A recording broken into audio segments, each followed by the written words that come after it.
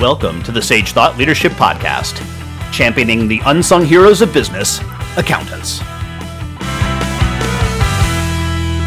Well, hi, everyone, and welcome to our podcast. I'm Ed Kless, and my guest today is Hitendra Patil.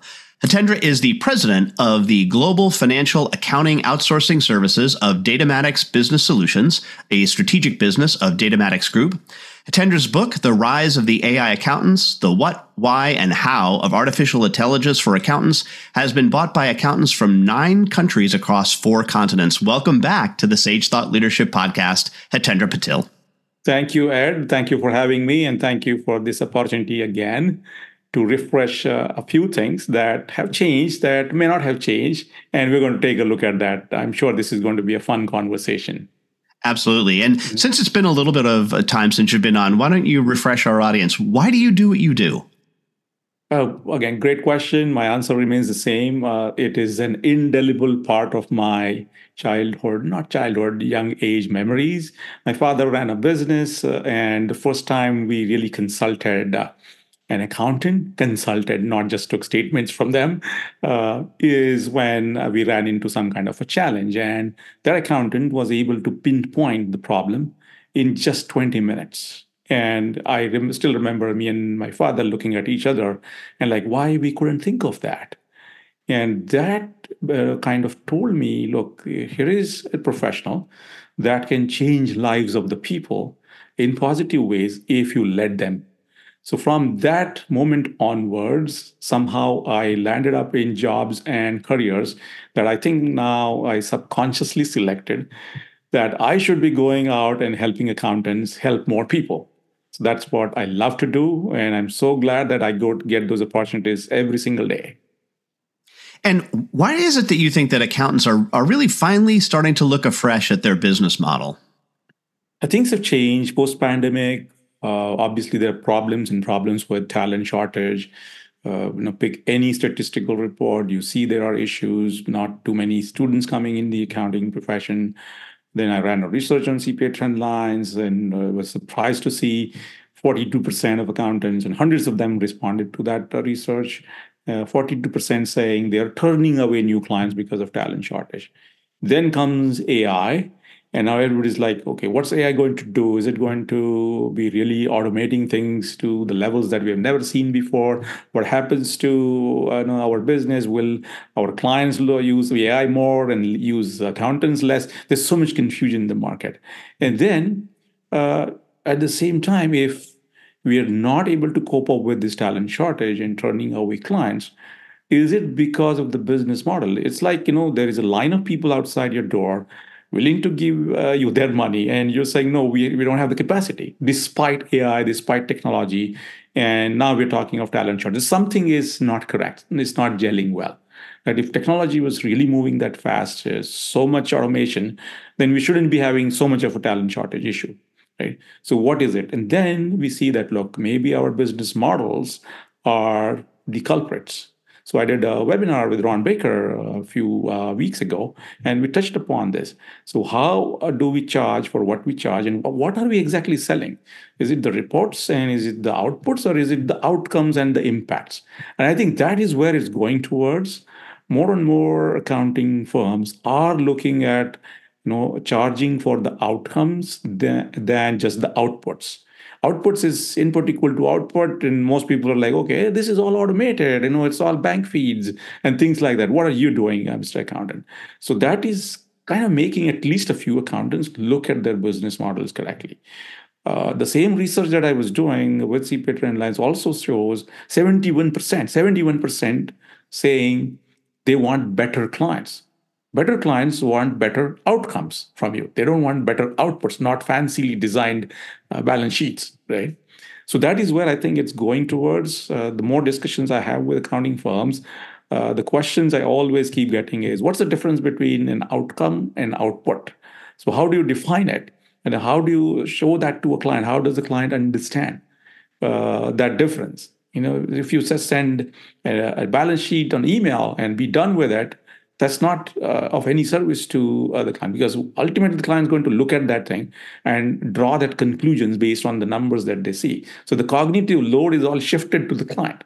And they're not professional accountants to really know what the heck is, the real intelligence in those numbers that you are sending to them.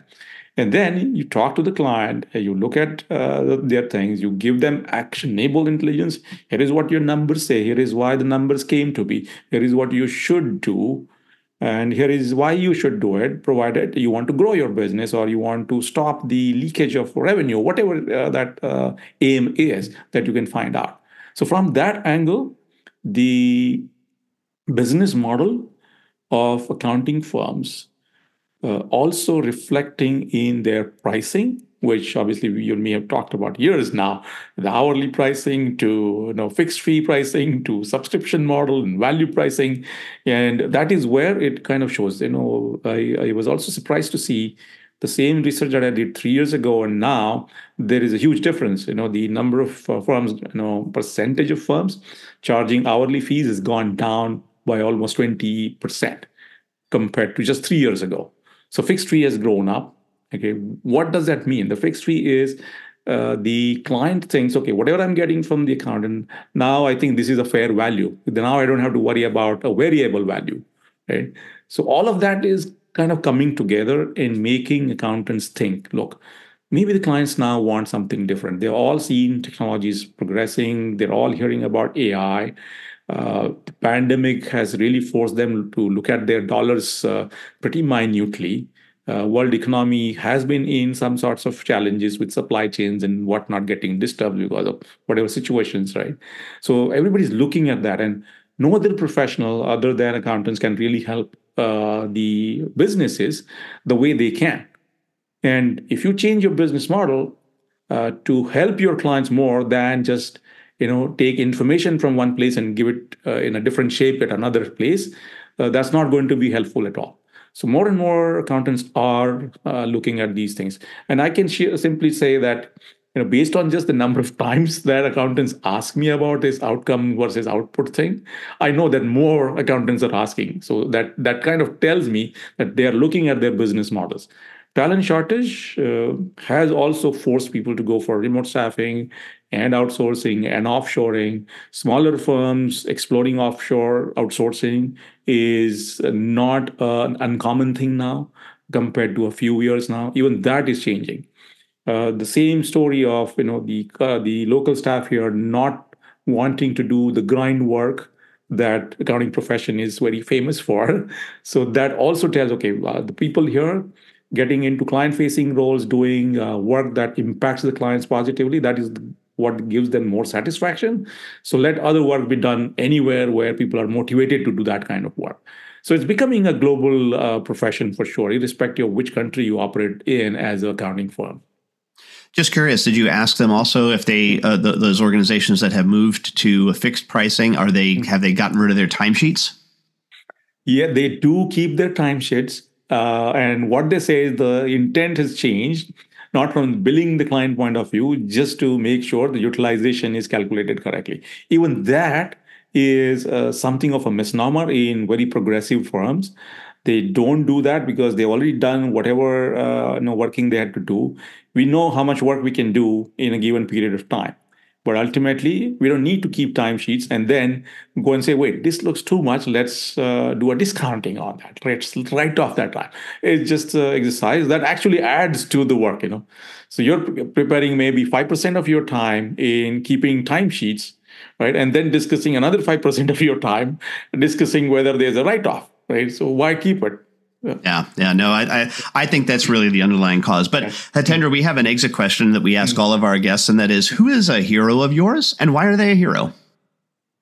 My father, no doubt, has been my hero for my life. He used to be the regional sales head for a pharma company in India, and a product was introduced for the first time in India called oral rehydration system. And before that, everything was the drip in a hospital if somebody got dehydrated. And my father would carry cans of water infused with the ORS powder and actually demonstrate to doctors equal effect of a drip versus an ORS.